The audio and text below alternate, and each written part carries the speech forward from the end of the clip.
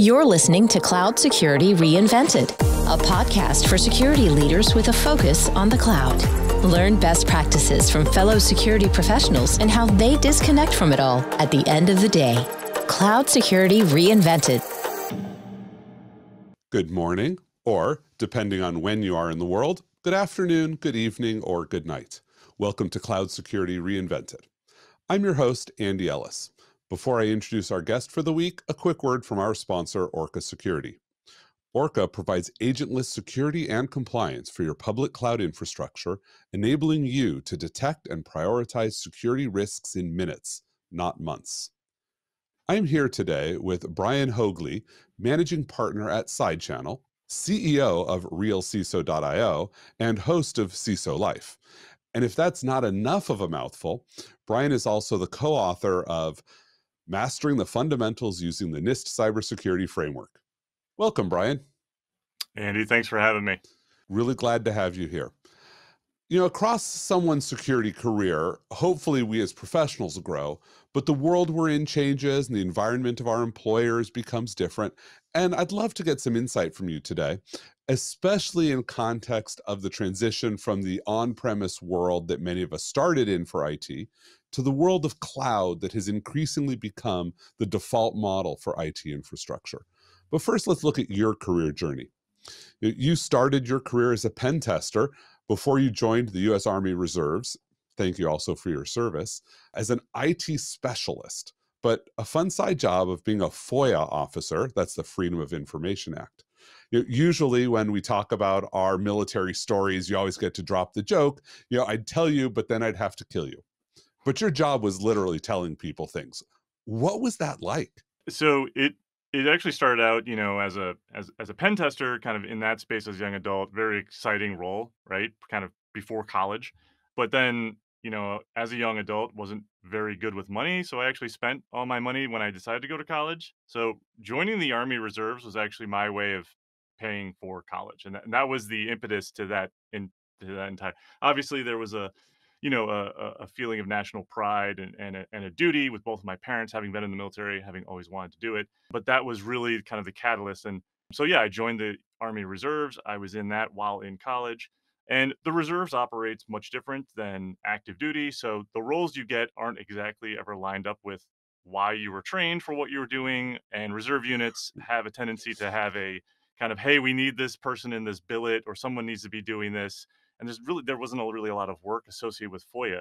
So the group I was with was a training unit. It's actually since disbanded. They had collapsed from 6 brigades down to 4 brigades. And I don't even think the unit I was in up near Syracuse even exists anymore. But they needed somebody to be in this billet. And me being a college student, as well as with my background in IT and security, they figured, hey, you might be a good fit for in case we have FOIA requests. So unfortunately, I never actually had to go through an entire FOIA release, although I did seek and have to manage some that came in, but didn't actually have to get fulfilled. So I never got to see a FOIA request actually fulfilled all the way through. But, as part of the job, I had to learn how to do that, the paperwork, the process. The government's pretty big on process and paperwork. So, yeah, and it's just one of those things where I made it easy for the unit to not have to think about that as an issue. And again, the type of FOIA requests that you get around training were usually dealing with servicemen and women who had gone through the training and wanted to look at or didn't have access to their records. And you could actually request that through a FOIA piece. I actually did that myself. I actually did a FOIA request on myself, and that's how I got everything I ever needed, just so I had an old copy of my own documentation. So I knew what I had. That's a brilliant idea. I should maybe do that. But I will have to tell you that getting assigned an extra job that has nothing to do with what you're trained as is completely normal in active duty as well. Despite being an information warfare engineer on paper, the most important value I provided to my first unit was as the snack officer, doing the twice a week run to the commissary to make sure that our ops unit was well fed and well hydrated. Sure. Yeah, my first role was in my reserve unit was actually in supply. I was like, but you get to learn a lot about logistics and again, paperwork and keeping an inventory, which believe it or not, paid off later on in my life as a information security professional. Yeah, you did definitely draw a lot from all of your different experiences. And I think then you went in and were in the federal sector for about a decade before pivoting into the insurance industry. So that Mhm. feels like that could either be a really big or a really small transition. So what was that like? What were the biggest differences and what were the surprising commonalities between the two? Yeah, the leaving government and working within government for as long as I did, and the programs that I, worked on, and I had this idea of what corporate America, true corporate America, where they were with regards to information security and practices. And I stepped into a role as really this insurance company's first vice president and vice president level and CISO. And I kind of walked in expecting a little more than what I honestly saw. I figured, again, corporate America was a little farther ahead than what government was doing. I was wrong. And I think that was first kind of cultural shock. But the biggest piece was actually kind of funding and kind of expectations on me. I remember having a discussion with my then boss who reported to the CEO and him having hey, the budget that we're gonna be putting together, at first it started, less than 1 million, and then it was, I got it to 1 million. I think I grew it to maybe $5 to $7 million over the 4 years I was there. Still, I think a little short on appropriately, financed to be able to make this happen. And I remember a discussion somewhere during that time where he kind of pointed out, hey, are you going to be able to handle this budget? Are you going to be, because I'm a younger fella, I get that, and I think there was Yep. an expectation or at least a concern, are you going to be able to, correctly spend and budget and manage, $5 million? And I remember turning to him and knowing that his entire IT budget was 120 million. And I was like, listen, where I just came from at the Pentagon, our security budget was bigger than your current budget. I'm pretty sure I'm going to be fine. So Yep. that was kind of eye opening. The my expectations walking into government and his expectations of me coming out of government, and there was this kind of misalignment on kind of seniority and maturity when it came to, handling implementing a security program. There's no question ever about can Brian implement the correct security program? What is he bringing to the table from that? It was kind of the business of security. Is he capable of delivering that as expected? So Yeah, that's a really fascinating. I hadn't thought about just the scale differences because was technically an acquisitions officer when I was in the Air Force because I was just had a computer systems engineering degree, and so my last job was in a test and evaluation unit for Electronic Systems Center. And very similarly, I remember when I came out and people were like, "Oh, you don't know dealing with big money projects," and I'm like. I was just on like 7 different multi-billion-dollar acquisitions right, programs. yeah, So yeah, no, it's a different, weapons of mass destruction acquisition was kind of in our bailiwick. right. If you didn't have direct control over that type of budget, you were constantly operating with other people influencing or dependent on other organizations that had budgets as large or larger than yours. So you Yep. knew the dollar amounts and what they could do and how to appropriately kind of spend those to get yours and then help others get their missions accomplished. So it's interesting when you kind of look across that disparity. It does seem to be a theme amongst prior service and DoD personnel when they step into government. That culture shock on both sides of the aisle. Yeah. No, it reminds me there's a thing I learned in the military that I did bring forward and I hadn't really connected it until this moment. That as an acquisitions officer, you'd often have printed on the back of your business card a statement that said, "Nothing I say verbally can be taken as a contract change order." And this is really important because there are cases of defense contractors who would walk an acquisitions officer through like an assembly line or a plant, and they'd be like, "Oh, what do you think of the color of this thing?" And when the officer just jokingly or whatever said, "Oh, I'm not sure. I think blue might be better," they'd come back the next day and everything was painted blue, and there's a multi-million-dollar charge on the contract, and so you Right. have to learn to say that. And as a CISO, I learned to say when somebody would walk by me in the hall and be like, "Hey, I'm working on this new project." And they'd tell me about it. And I'd always say, my commentary should not be taken as approval of what you're doing. There's a Right. process for us to look at this. Just because you talk to me in the hallway does not mean you get to say, "Oh, Andy knows about this and we're good." Yeah. So now you actually run a vCISO company and you provide a risk assessment platform on the side. But I think for a lot of folks, they've never really encountered the vCISO market. So what is that market like? Like who are the buyers? What does being a vCISO look like? Yeah. No. Thanks for asking. it's more than just a work for me. I think at this point it's really become passion. When I was in government and then even within corporate, the thing I saw as a CISO were my vendors, my suppliers, other, smaller firms that my organizations were dependent on for services or capabilities. And there was never someone like me there that I could talk to about their security posture. It always seemed, very shoestring, right? And I had very big expectations about some of these, suppliers and vendors because they were either accessing my data, had infrastructure access to my organization. So security, their security was very, very important to me. And during really the last 10 years, that's been something that I've kind of really wrestled with. Why is this middle market, this small business, truly underserved when it comes to cybersecurity, risk management, even privacy? And that's what I set out to take on with SideChannel in 2019. It's building these information security programs, privacy security programs for middle market and small businesses. And the person that can, really orchestrate and oversee that is a chief information security officer. What we've done is, figured out that a virtual chief information security officer can be the person who can oversee that. It's really just consulting, and it's having someone who's got the experience and the capabilities to deliver it. But you know taking from people who've actually done those roles at larger enterprises was what I figured out seems to be a real difference between just general consulting, kind of your big four kind of consulting approach, or folks who kind of say, "Hey, I'm your VCISO," and they've never actually done the job.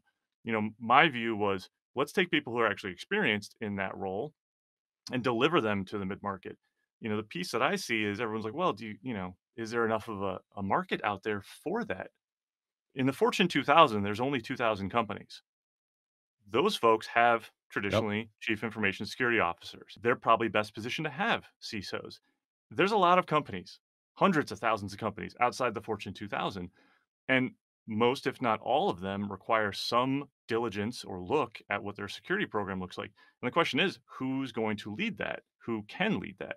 And can they afford it? So, the market is actually very, very hot when it comes to this space. We've grown tremendously over the last, 2+ years. And it's it's an area that people are, genuinely looking at. And it's not just because of what's in the news, but I think people are really realizing, hey, we should be doing our own diligence and security practices the same way we put kind of wrappers and guidelines and posts around financials and sales and marketing. You know, most organizations are now realizing we need a structure when it comes to our security so that it doesn't become an impedance to us, either later on or we get caught up or caught off guard by a regulation or a customer's asking us about our security posture, we can't articulate it, or the board or leadership is getting wise and starting to ask about these things, and who can actually say that? You lean on the CFO to talk about the financials. Even in a mid-market company, you have CEOs, CFOs, but who can actually talk about and lead the security program that has the knowledge to be able to do so? And that's where we've really made a great fit, and we're having a lot of fun doing it. And I'm seeing a change in the tide of more of these organizations looking for this type of service. Yep. No, it's kind of neat. So I think, now that we've looked at your world of security, like cloud went from being like nobody used cloud to now Mhm. everybody uses cloud. So Right. how have you seen your approach to security in your world change as that cloud shift has happened? So I think a lot of it is centered around identity, and that seems to be the biggest component from before cloud to kind of now cloud or even native cloud operations. And we see a lot of this within clients where, you know, what was on-prem, can almost be lifted and shifted, and those type of workloads and operations can be moved into the cloud. But still, identity seems to be the thing that lags or is still not Yep. addressed. It's as if, yes, we moved everything to cloud operations, but we didn't change our behavior about how to still administer and manage systems or networks. We're still Hmm. doing the wrong things. We're just now doing them on someone else's computer and at scale. Yep. So when you say the wrong things, I'm really curious, what sort of things do you think are the wrong things there? Yeah, overly permissive administrative privileges is the first thing I Yep. come to. I think it's the one of the biggest issues, and then followed, Yep. shortly by misconfiguration of standard systems. I mean, the lack of deploying secured baseline configurations into your cloud operations or your on-prem, virtualization or even, a hardware based system. That still happens. I mean, those two things to me seem to Yep. be the biggest areas of concern, and quite honestly, probably the top two things that we address when we start working with either cloud native clients or companies that are looking to move to cloud. It's like, well, where is this component where you're addressing this risk as part of it? You can't just lift and shift bad behavior. Like, now's the time to change bad behavior as you're going into a new environment. You have an opportunity to start over, Yep. almost start fresh. Let's do the right things from day one. So I think we all have misconceptions when we look at other people's industries. So what's probably the biggest misconception about cloud security in your industry today that others from outside would be surprised by? Well, I think we see and work across a lot of different sectors and verticals. And I think the one thing that seems to be true across all of them is, well, if we move this to the cloud, that issue is taken care of because that provider is doing that. Because that's what I think we signed up for. And the reality is like, Yep. no, you still have responsibilities that you need to be able to address yourself and own. Cloud services are really only, it's that model, right? It's cloud has, its responsibilities here. Maybe your application has responsibilities here, and then you as the owner have your responsibilities here. And people are just thinking, oh, all of this is done by the cloud or the provider or the Yep. SaaS platform. And that's just not true, and that seems to happen across just about every sector we touch, and again, especially with the middle market, which is traditionally, you know, both underserved, but maybe they don't have the expertise, so it's an area where they're just kind of a bit naive into, well, who's responsible for what? Yep. That's I think that's probably does resonate. As we think about resonation, there are practices that have evolved over time. But if you go back to the pre-cloud era, what's one practice that we maybe did at the time that even resonates more strongly today, that is a more fundamental that we need to continue doing? I think actually it's still administrative capabilities. I think there's kind of Yep. this, well, we need to get into, cloud, so let's make it easy. Let's remove the barriers so we can quickly go do that.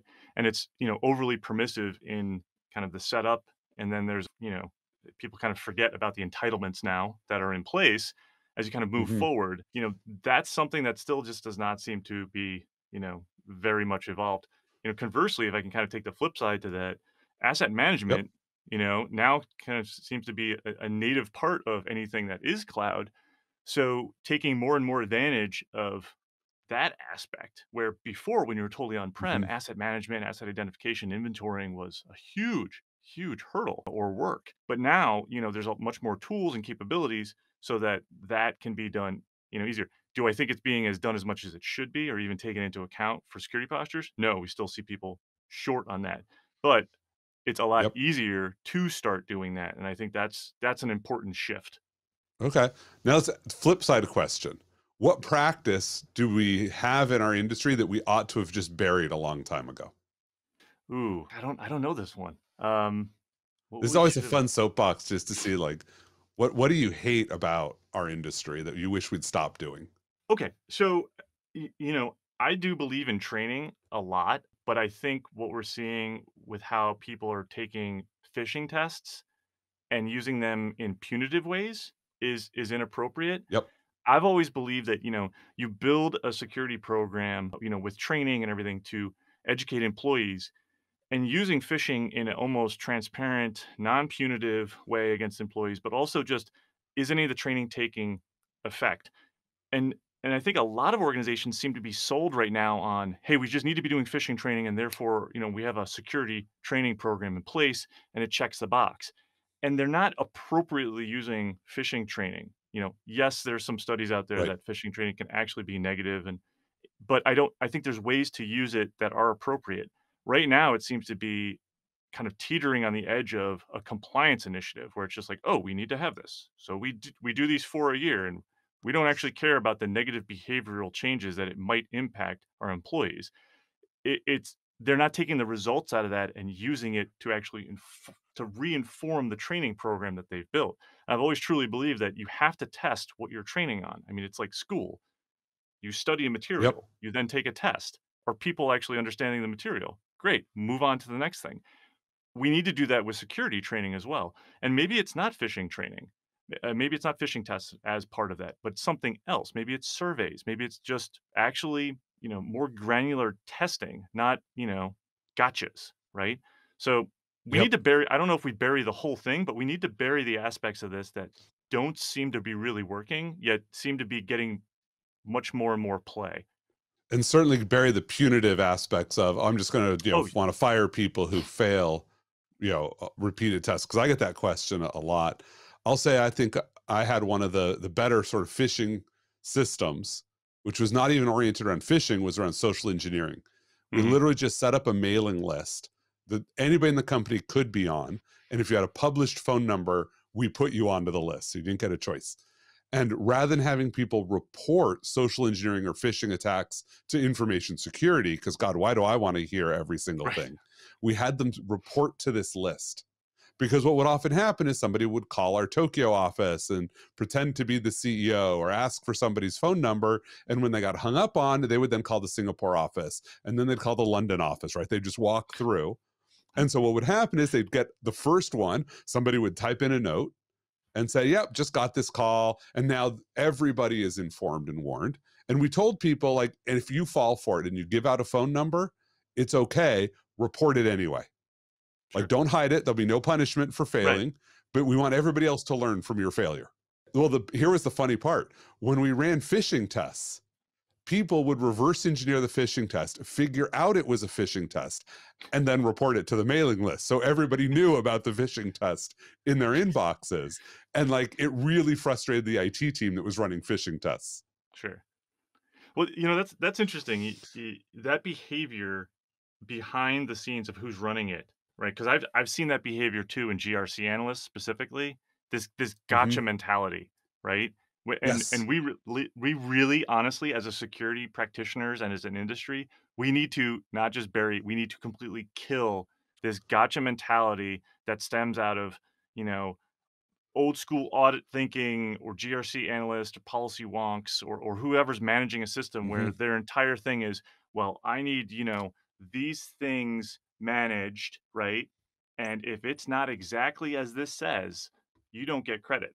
It's like we need to move Right. to risk management, which is there is gray. There is the ability to accept, risk as long as it's appropriate.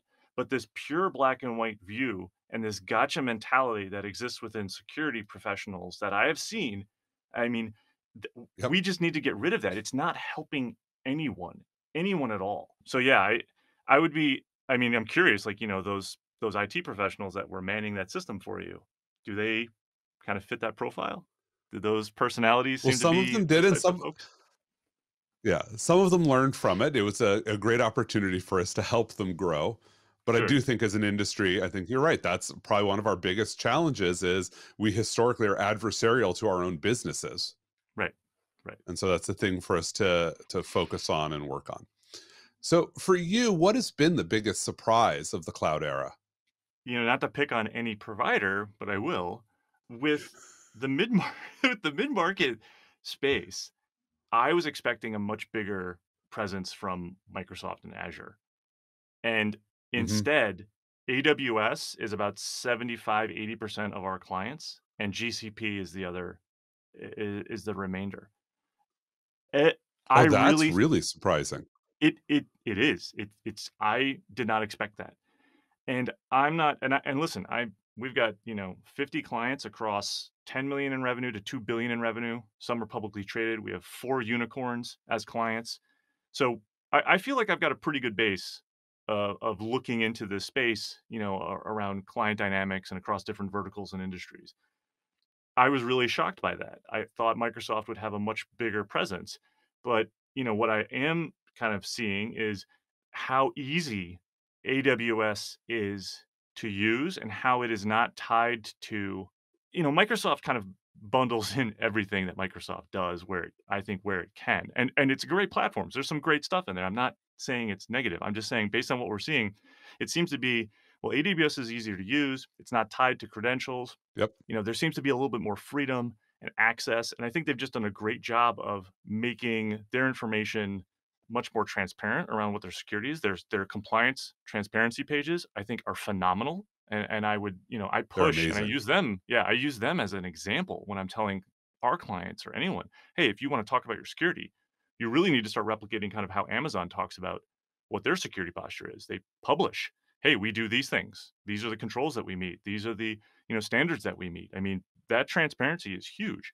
And they just make it very easy to tap into and also use. I think they've done a great, service and kind of customer and user experience from people who are trying to go into the cloud. I'm just not seeing it with our customer base inside of Microsoft. So that's been shocking because I really thought Microsoft would have been a Mhm. solid number two, even above Google, but Yep. not so much. Okay, that one is really fascinating and surprising. But I understand now, where we're getting there. So let's look back at your career, and I think we learned a lot of lessons. But is there a piece of advice that you wish someone had given to you early in your career that maybe would have helped you smooth some roadblocks that you could pass on to other people? Yes, I've talked about this before, and I did learn it later on in my career. But in my early days, being very technically focused and really looking at things at the wire level, very systems and network focused, very technical roles. What I learned later on when I was in DoD was the power of what shaping and influencing policies meant because while I felt like I was doing really well from a technical standpoint, I could configure systems and manage systems and build great architectures and deploy them. I felt, okay, I have control over this. I have, I'm steering the direction that this system is going to go. I'm empowering a business or a unit or on their mission with what I'm about to create and put forward and secure. I was still held to overarching policies that were driven by policymakers. And I realized once I could understand and influence how technical writing and policy documentation were drafted, agreed on, even influenced, once I learned that, I learned how I could actually shape building more secure systems to enable businesses. And I'm glad I learned it when I did. I don't think if I had actually learned that when I was younger, I would have really, truly taken it to heart and it had been as meaningful. I had to think personally mature and professionally mature before I stepped into that role. But that was the biggest change for me going from, real kind of geek, technical, Yep. guy to somebody who could actually shape an information security program as a whole. So, the advice really is, even if you're a SOC analyst, even if you are a pen tester or you're on a hunt team or whatever, learn what is going on within policy because it'll help Hmm. you a lot more than you know. And conversely, if you've always been an auditor or a policy person, really try to understand what the actual technical components of what those policies mean, to the folks who are reading them and using them and have to abide by them. So yeah, I personally learned it and glad I did, but I'm not sure if I had learned it earlier if it would have done me any better. But yeah, Yeah. Yeah. I've often said the most powerful social engineering tool is PowerPoint because that's where all your budget starts from. yeah, yeah. And in the and in the Yeah. DoD, there So was always that man gives good brief. Like if you put a right. PowerPoint Yes. up Oh. with Oh my a God. solid quad chart, you could Yeah. sway an entire room of people with stars, and it's just like, Oh, all right, absolutely. Yeah, you always hated when you were briefing a room of stars and they never looked up, and you're like, "Well, clearly I did not give good brief today." yes, no, Um, I missed the so, mark on if that. you look about at the future, what opportunities for technology in its future are you really most excited about right now? I think a lot of what we're seeing come out of the security space that's becoming easier to use and more affordable. I think we've been on this Hmm. curve of, the new let's look at EDR, for instance, right? When those technologies first came out, the cost of that and the people who could even create, Hmm. minor amount of suppliers, demand was high, cost was high. Now we're seeing just the innovation of, who's creating these products. They're bringing the price points down. And again, kind of back to the middle market, financially, they're not set up like the Fortune 2000. They don't have these larger budgets, right? Yes, they're smaller in scale and size, but from a financial standpoint, they have less to spend, so they have to spend more appropriately.